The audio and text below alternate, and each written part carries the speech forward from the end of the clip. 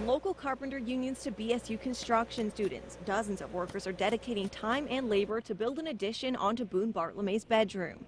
Boone's going through a really tough time, as well as the whole family, and anytime you can give back to the community, it's a great thing, and we're honored to be able to do that for him.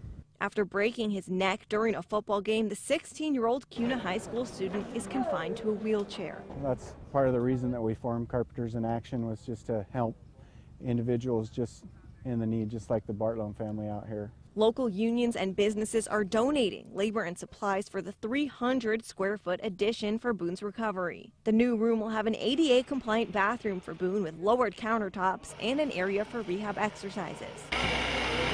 Crews are also adding a wheelchair ramp to the home entrance, widening doorways, and making adjustments to the existing home.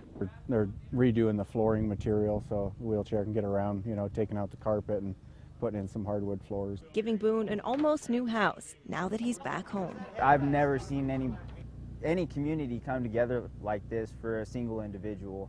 And you can kind of judge Boone's character based on that. If these many people are coming out to help and support and do what they can for Boone to improve his day-to-day activities, I mean, that just says wonders for him.